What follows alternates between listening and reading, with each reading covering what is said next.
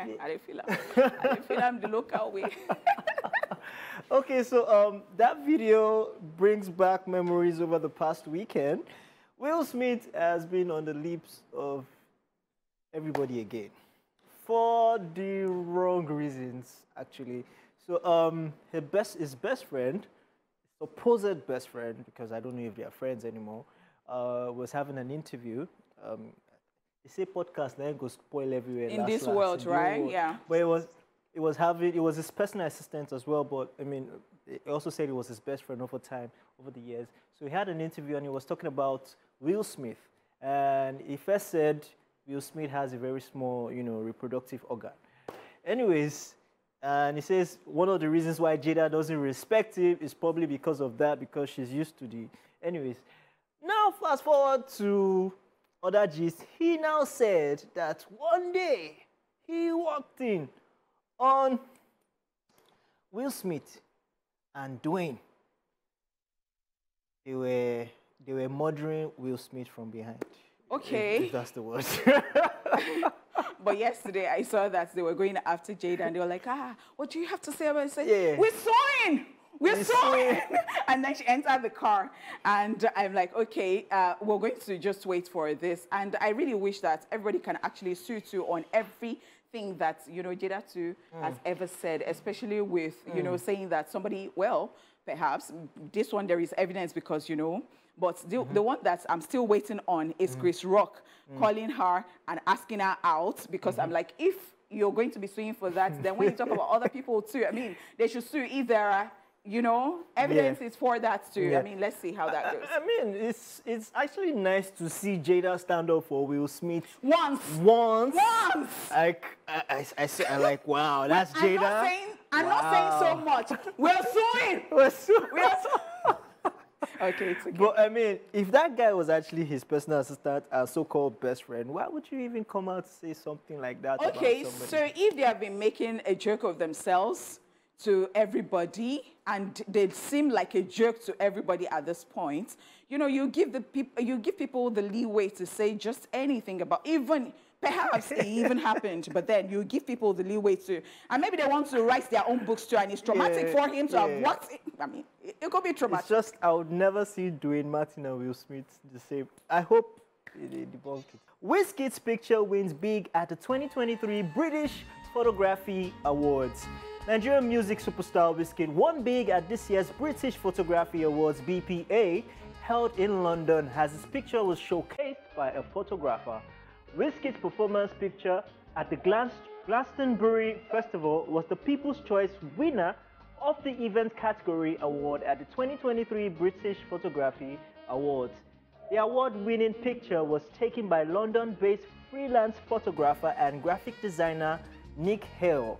With this, Wizkid has now become the first Nigerian celebrity whose image won a British Photography Award.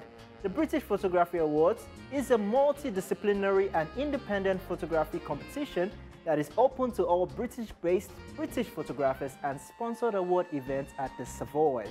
The competition also supports key UK charities as well. Wizzy Babala. Yeah, I just like that every now and then, these people are just putting Nigeria on the map. On the map, yeah. And, this is a great fit. I mean, however you want to look at it, because, I mean, when you're big, you're big. There's a certain level any public figure has to attain that your picture would sell. Do you understand? Like, for Michael Jackson's jacket, for instance, I mean, for his jacket to sell. Auction, for a certain image of somebody to sell, it means you have attained a certain level of stardomship, of like it's big, it's major, and being the first Nigerian, first African to do that, that's big. One day we're going to be auctioning Wizkid's shoes, Wizkid's, house, different things that belong to him because he's actually attained legendary status. Yeah, congratulations. Yep. Okay, we'll go on this break and we will continue with the Entertainment Splash when we come. And thank you so much for staying here with us. We continue with the entertainment news. Burna Boy threatens to hire lawyers to sue Nigerian bloggers. Burna Boy seems to be a role lately on social media as now he is contemplating hiring 100 lawyers to sue Nigerian bloggers for defamation. If you would recall, the self-acclaimed African giant had asked online bloggers to come together and settle on a price he should pay them so that they never talk about him again. But for their refusal, he has decided to sue them instead.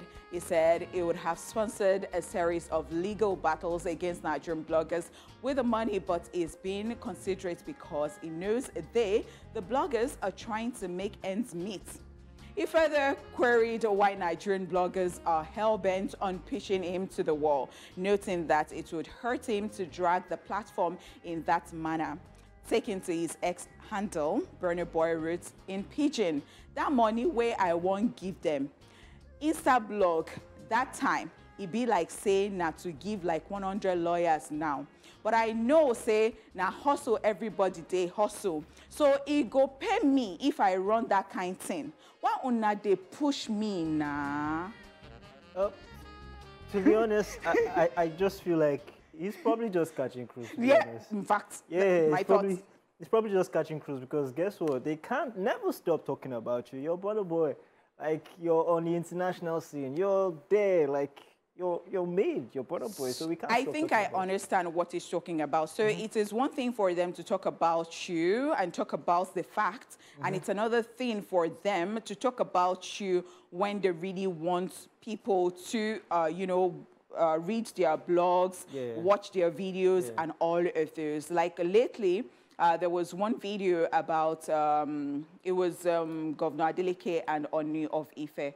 And there was a short clip that was posted before then, and it was assumed that, he snubbed, that is Dr. Governor Adeleke snubbed the Oni of Ife. And then the full video was posted later on, and what actually happened, was out there. And this is how people have been doing it. It's about the context that these bloggers, put things out that people don't like. So they push certain narratives, and you just wake up and you're pinching yourself. Can this be true? Is this me? Is this my story? I mean, in such situations, we've seen this played out many times on the international scene. In the US, people have sued TMZ, for instance, many times. So you just have to make an example of one person. Take one person, make an example of, and then everybody else will be careful with the narrative that they want to set about you. So the thing is, usually in media, in traditional media, when you want to put out news about somebody, even if it's negative or it's positive, it's usually right to reach out to the camp of that person. If you don't have the person's number, reach out to them and say, "Oh, please, I would like to publish this about you. I would like to hear your own feedback. What do you say?" But I mean, in social media now, everybody now is a blogger on social media. That's the new age. Because people have started cooling their heels too, because I can remember that Eniola Badmus, sent somebody to cool her heels in jail, and then she came back and she was still talking, and I don't think that people have learned anything from it, especially with the fact that this morning I was talking to somebody about some certain things I saw on, Instagram today. So a lecturer in OAU slumped and passed on. And then I read the comment section and I saw somebody saying stuff like, he don't hit thunderbolt, or be something. And I'm like, how careless? Wow. How careless? So people just open their mouth and they feel like we're hiding behind the key parts. I mean, in the context at which Burna Boy tweeted this was after Instablog posted a picture of Rema, because Rema had given, before he went on stage, he gave thanks to Burna Boy for bringing him on stage a few years ago. And so the caption was, Rema thanks fellow new cat, Burna Boy, for bringing him on stage. So I don't know what the context of the suing is going to be, but is he debunking the fact that he's a new cat, or is he an old cat? Perhaps it's not just this one. I think it's an accumulated thing. Accumulation. Yes, I think so. All right, ladies and gentlemen, let's get on with the news. On the news, R. Kelly sues U.S. prison officials for leaking his personal information. American singer R. Kelly, who is serving a prison sentence for child sex crimes, has claimed that federal prison officials leaked a bunch of his private information to an internet blogger who made it public.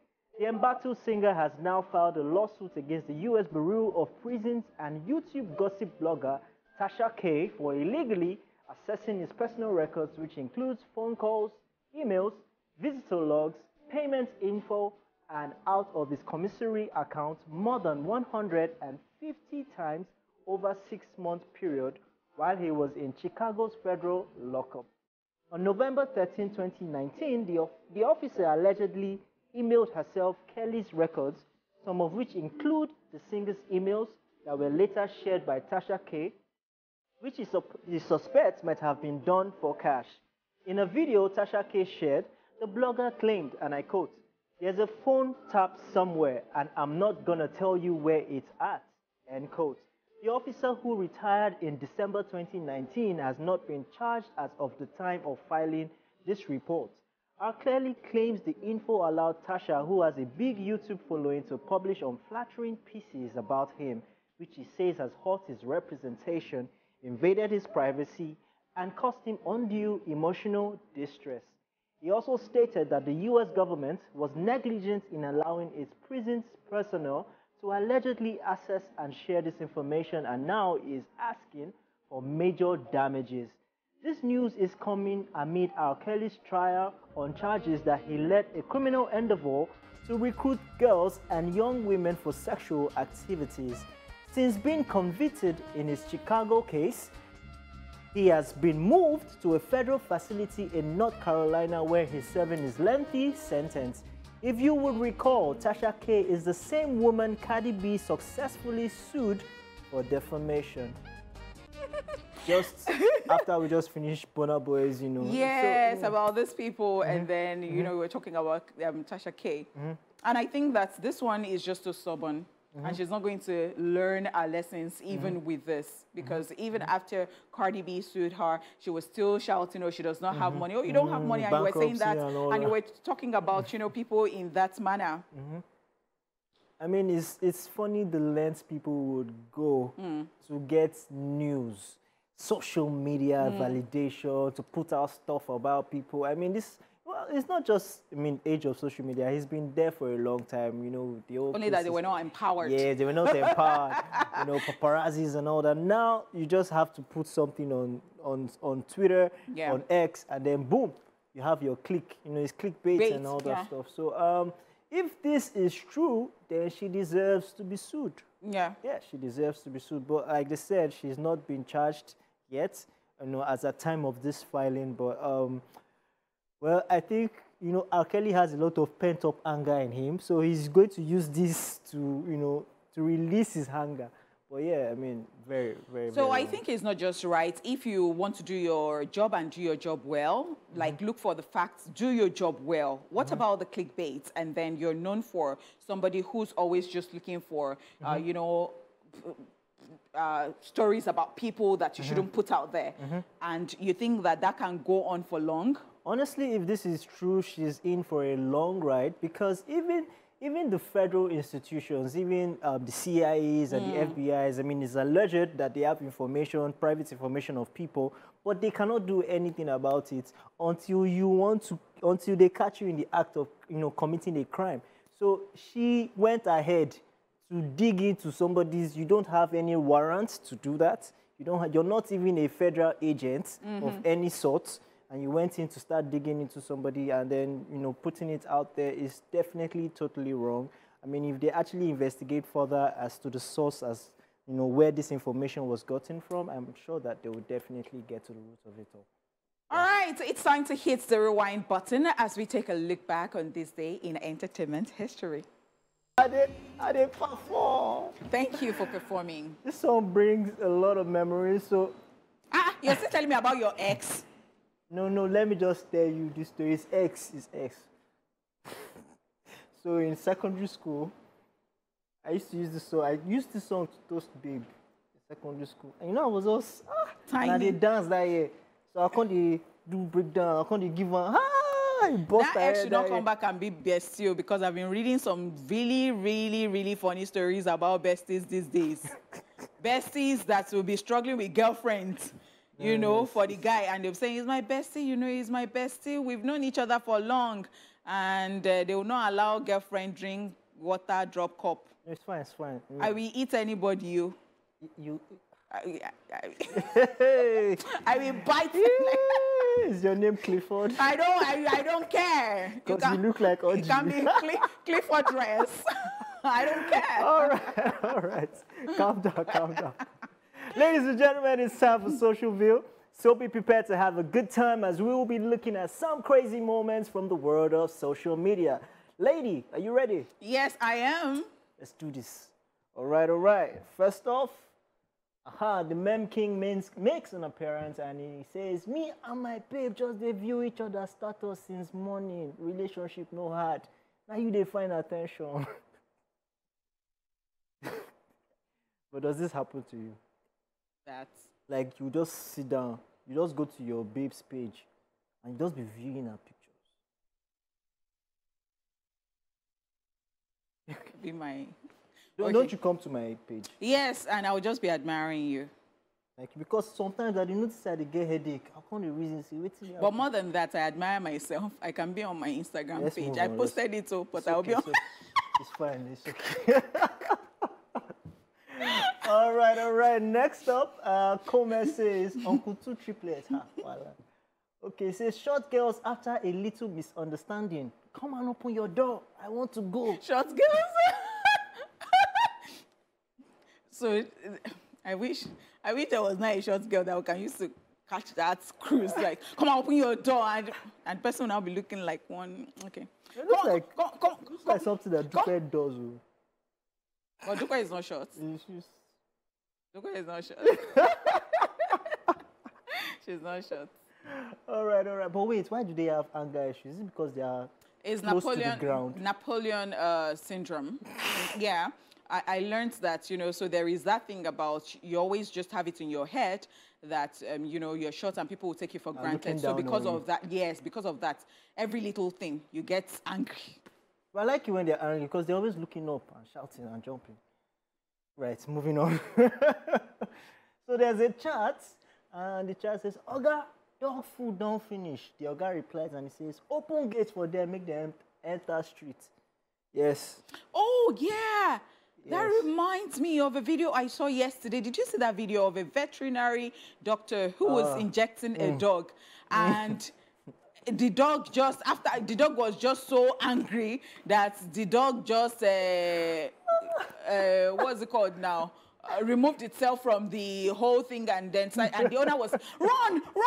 And I'm like, if I was that doctor, I was going to be angry afterwards. Yeah. I came to treat your dog. You are the owner of the dog. Yeah.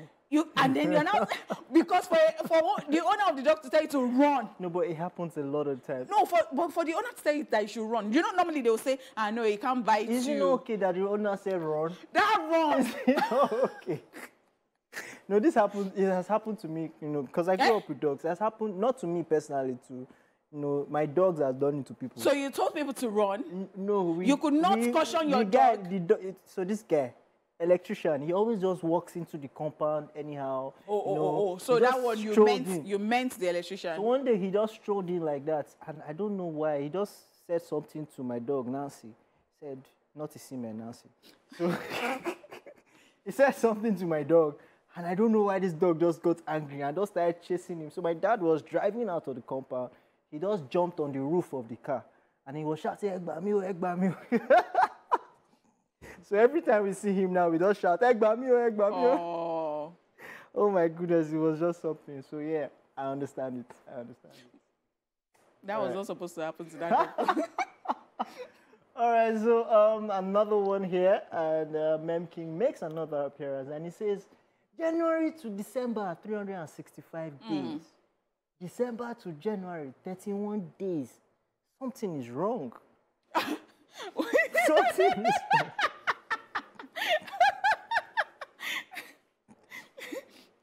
Because what's going on? So this is how overthinking affects, because what is your business? Leave it the way it is.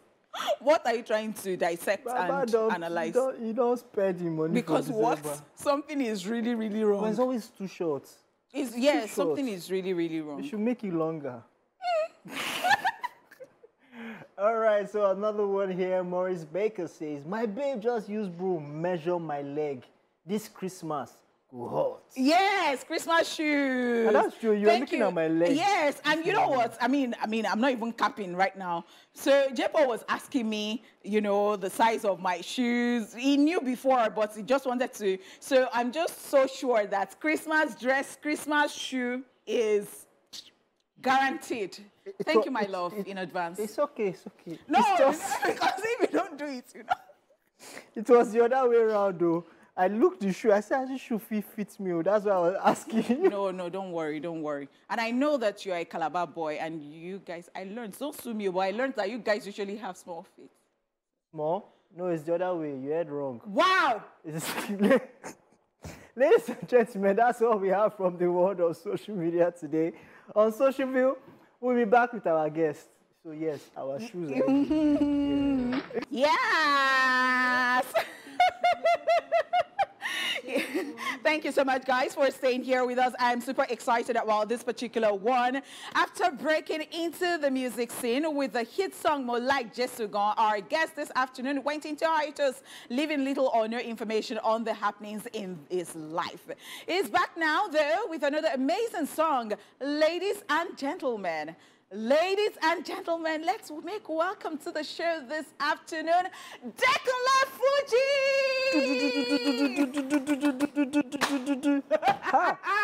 Good to have you here, bro. Thank you. Same here. I'm happy to be here. Good to see you, boss. Same here. You look so good, man.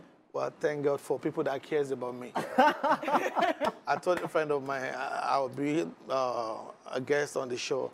And they were like, oh, let me give you some outfit, something to wear. Like, oh, fantastic. Oh, and Kola Kudu said, take this. Nice. You look so good. I love the colors. Thank you. Yes. Thank you. And we always have, you know, rewind here where we talk about, you know, artists. Okay. You know, we throw it back and we're talking about where are they now. And in one of those episodes we have had to talk about you. Oh, okay. Yes. You guys spoke about me behind me, right? Yes, sir. Yes, sir. And so we're glad that you're here today, and so we are talking about you. Yeah. So I was wondering what was the matter, why we did not hear from you. Is it the case of Nigeria? Is it the case of people thinking that, you know, maybe music can no longer do it for them? And I started reading up, like, what's happening? And I saw that you left Nigeria, and you even stopped music at a point, and you were talking about losing your memory too. Like, a lot of things happened during the hiatus. I mean, from 2007 when you dropped Mo Like Jesugon, and it's almost like we did not hear anything again. So you want to tell us about that journey? Thank you so much for not, you know, because a lot of people assume a lot, especially in this part of the world. It's not that easy to keep up, especially when something is really good. People expect more from you. And don't forget that once you start doing well, you have more enemies and you have more friends. So at times it's hard to separate them, and you carry everybody along. So it's difficult to know who to drop and who not to drop. But I like to put the past behind me. I talk about right now. I'm back. It's the most important thing, and I'm glad to have a second chance. Because somebody called me yesterday, and the person said, are you in town? I said, yes. Why are you calling me on Instagram? Well, I don't have your number. Like, I just saw one of your new videos, and I love it. Good job. Where you... See, that alone has a way of pushing me further. So right now, I don't focus more on negativity. I don't have time. I'm grown. Now, that was then, this is now. And in my new song, I said, where I was yesterday is not where I am today. So let's let yesterday go so that we can talk about today. And honestly, there is no way you can leave music if music is in you. It will always come once in a while. So right now, I have a new single titled Mowa Dupe, and that says it all. I'm just grateful. I don't want to talk much. I just want to thank God. Yeah. I don't want to say too much. All I want to say is thank you, God, for giving me another opportunity to be back. Yeah. And I'm so happy to be back and still see you guys holding on. Yeah. Thank God that when some of us we left, you were still here, standing, kicking, and doing a good job. Thank you so much. Thank you so much. I mean, over time, recently, we've seen events where the young artists in Nigeria go through so much. I mean, we've had people who have passed on recently. We've also had cases of exhaustion. I mean, Tenny is about to release her album, and she talked about what she had to go through, surgery, health conditions, exhaustion, and all that stuff. It's something that happens regularly in the industry. I mean, you've also had your own case of health issues. Do you want to speak about that? See, I tell people, be careful of what you eat or what you take. Don't do things because people are doing it. Because I remember one time, you know, when you go through depression, people don't even know you are going. Some people are depressed, but they are not even aware. And a lot of us, we're not sure who to talk to. Because before you say Jack Robinson, your story is all over the place. Yeah. And if a story is not well managed, it can actually become, make the situation worse. Yeah. See, for me, like the Bible said, I always like to encourage myself in the Lord. I said to people, do not isolate yourself. Have good people around you. Those people will be the ones to actually watch you and tell you, oh boy, you can't do this. For me, I lost a friend in the state. I never thought this guy does anything stupid. But when they found him unconscious, and we tried to like revive him, and I'm like, how come you were doing this all these years and I didn't know? See, forget about how good people are looking. There is something they are masking. And you have to be there. They have to be able to trust you. They have to be able to like open up to you before they can actually tell you what exactly they're going through. Yeah. So for me, I have few people around me that I trust. Yeah. And, you know, so if I'm going through this, I call them, I reach out to them. This is it. Because I've been there. I was at the bottom pit where I did not even know what I was going through. One day, a lady just called me from Switzerland. I've been looking for you. God said I should look for you. And when she came to the state, she actually looked for me. And she said, what's been going on with you? Do you know that I was just living? I was not aware of so many things around me. I changed my name from Dekunle Fuji to Michael Crown Smith. Because I just needed to stay away from people so nobody could reach me. After meeting this lady, and she prayed for me, she told me certain things. That was like an eye-opener. And she kept on, as in, every day she would check up on me, what's going on, what's going on. So you need more people like that around you, especially God-fearing people. Yeah. Not people that would take, because everybody wants to trend.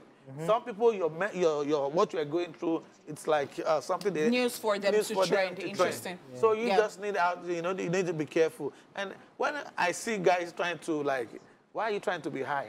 If you're high, you will come to back. So why don't you just forget about being high and face your situation? Yeah. That's a very long, I mean, it's a very large topic to talk about. Yeah. So now let's talk about your new work, Mowadupe, with Cobhams. Cobhams, right? Yeah. Are you back in Nigeria like fully, or you just came to promote this song? You know, and in the United States, if you stay in a place for more than 30 days, that means you live there. Okay, so... I've been here for more than 30 days. So that means you live here. Interesting. So now let's talk about the work.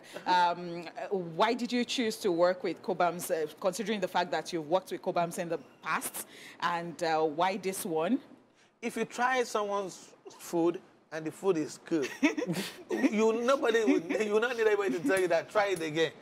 See, I know Cobhams very well. Yeah. And when you explain a song to Cobhams, the way he will interpret it, that's one of the reasons why I love that. Cobhams will mix, you will not need to remix again. His mixing is, forget it, crispy. So I've worked with him before. I know what he can do. I know what he's capable of doing. So I'm sticking to a tested, you know, when you go tested, trusted, yeah. tested and trusted. If you go to some market to buy electronic, they will say non-tested and tested. So you're sticking to it. Yeah, I'm sticking to the trusted And tested. yeah, and tested. So let me, this Kobam is trusted and trusted. So I'm sticking to him. So why should we listen to Mowadupe? Okay, when you hear a title of a movie, you know if you were going to watch it. When you hear a title of a song, you are asking like, it's just like what I said, Mowadupe. Yeah. And you know, it's always good to give thanks. Because when if a child knows how to appreciate the parent and say thank you, they will always think of him all the time. Okay, I love the branding. The rebranding is on point. You look like, there's this American actor I'm trying to remember. You look like him right now, like you're so fresh. The rebranding, the video looks amazing. Like, it is scatter. Okay, so I want to ask you, and this question is something that I figured out that, I mean, your sound, when you came out with your sound, it was unique. Yes. It was different at that time, you know, fusing Fuji with hip-hop, the traditional Yoruba with hip-hop. And guess what? A lot of sounds now are kind of spiraled from that.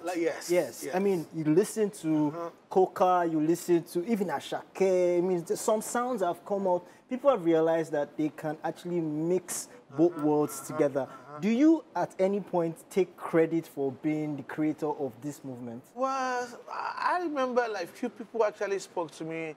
Like Mike Abdul told me, I wanted to do it, but I didn't know how to go about it. Oh, wow. But the day I saw you, I knew that this is how. This is how to go. See, I was criticized. I was crucified because You were just hyper. No, because bringing Fuji into the church. Yes. A lot of people kicked against it. But now they've come to understand. It's, you know, ability. You can't compare it with ability. When something is what you have been given to, talent and gifts are two different things. Gift is divine. Talent is something you have mastered.